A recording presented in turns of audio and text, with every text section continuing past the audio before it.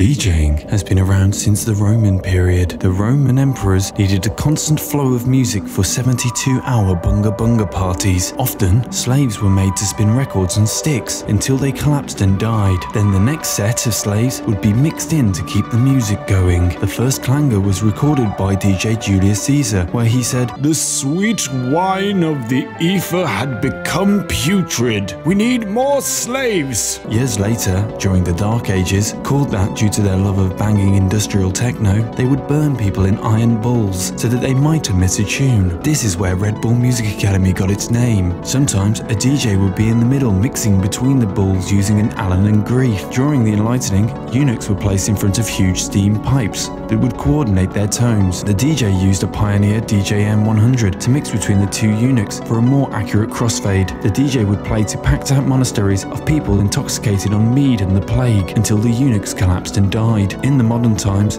eunuchs are still used in the DJ industry, mostly to carry the DJ's vinyl, and tied to rigging to handle and point hot lighting equipment. DJs pay them in rider beers, which they have to drink away from the people that are sexually active. Unique is a charity booking agency used to teach eunuchs how to DJ and give them a level playing field and a fresh start in life. Please sponsor a eunuch today.